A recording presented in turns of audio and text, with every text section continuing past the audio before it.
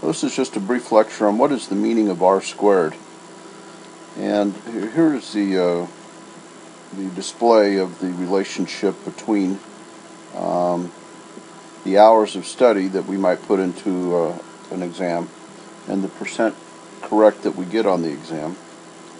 We've already looked at the regression equation and the predicted scores. What we really want to know in prediction is this: how is the change in x, how does it predict the change in y?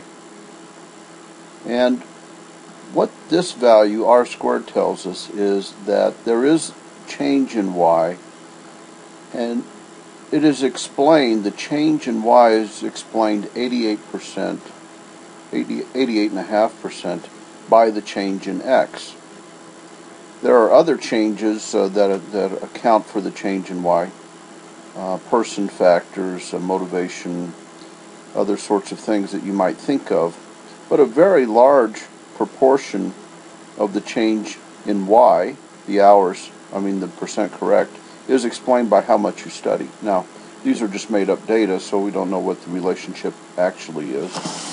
But if we can understand this, we're saying, what is the relationship between two variables? We have this value called the correlation, and the correlation is the letter r, the Pearson correlation. The r squared is this value squared, so 0.94 squared is 0.885. In simple correlation, that's all you really need to know. So r squared is the percent of change in y that can be explained by the change in x.